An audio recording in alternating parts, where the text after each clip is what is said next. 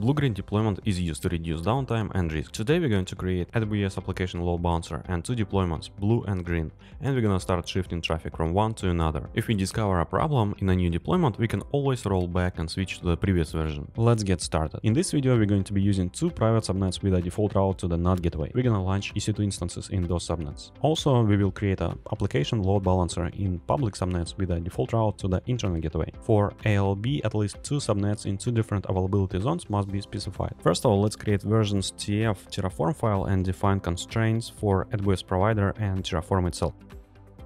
Now let's create main.tf file and define some local variables that we're going to use throughout the Terraform code. First one is VPC ID. Let's grab it from the console and paste it here.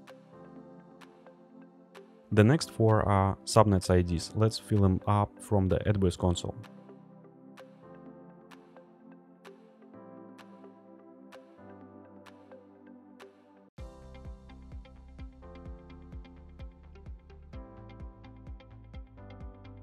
The last local variable is Ubuntu AMI. Let's use Ubuntu 24 for our deployment.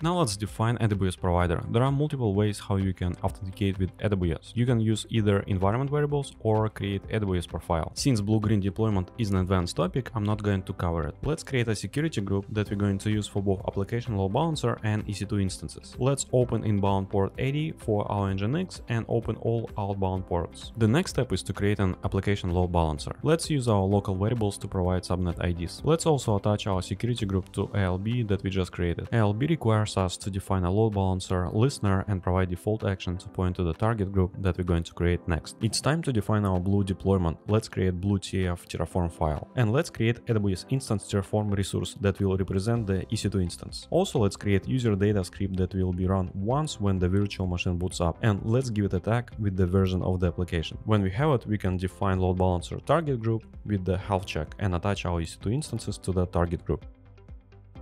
Now we need to define user data script. Let's create init-script.sh and specify steps to install Nginx with the custom web page. We also need a couple of Terraform variables. The first one is enable blue-env, which enables a blue environment. The second one is blue instance count, which defines the number of instances in the blue environment. The last file before we run Terraform is output variable with DNS name of the application load balancer. Finally, we can run Terraform init to download AWS provider and run Terraform apply to create all those resources that we define in our code. We can find EC2 instances in AWS console and target group and application load balancer as well.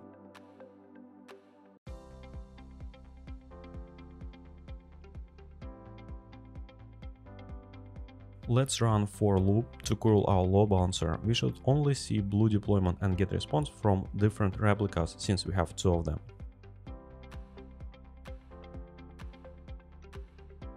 Now it's time to create a new green deployment. It's going to be identical to blue, except the version will be higher. We're going to have EC2 instance Terraform resource, then load balancer target group, and finally load balancer target group attachment. Let's also add three new variables: enable green environment, number of instances in green environment, and level of traffic distribution. In main.tf file, we need to add another local variable that represents level of traffic distribution between blue and green deployment. At this stage, we can perform either 100% switch to the new environment or use canary deployment and start slowly shifting traffic by a few percent to the green deployment. The last change that we're going to make is to update load balancer default action. Instead of hard-coding target group IRN, we will use forward block and add two target groups with a weight parameter to control traffic distribution and add stickiness. Now it's time to test and start shifting traffic to the new green deployment.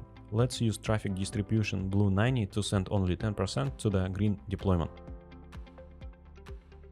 To test, let's run our curl script. Roughly only 10% goes to green version 1.1. Now let's split traffic 50-50 between those deployments.